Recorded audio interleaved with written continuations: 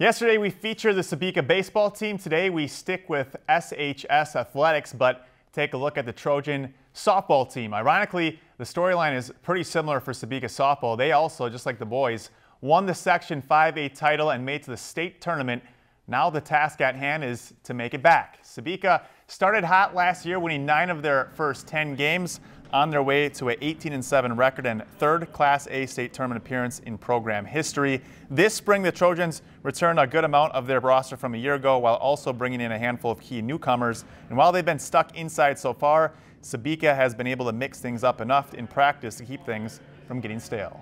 We do switch it up, and sometimes we'll do catchers and pitchers practice to give other people a break. We'll hit and come back in here, and we switch at every practice who goes where.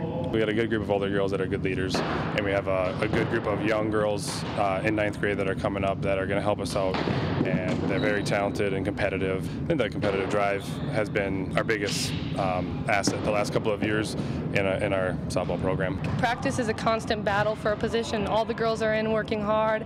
I truly believe we can make it back this year. These girls are working just as hard, looking just as good as the girls last year, so I have high hopes. Sebeka hoping there'll be a lot of sun this weekend so they can start their season against Pine River Bacchus on Monday. That would be at Pine River Bacchus at 4:30. Lakeland News is member-supported content. Please consider supporting Lakeland News today.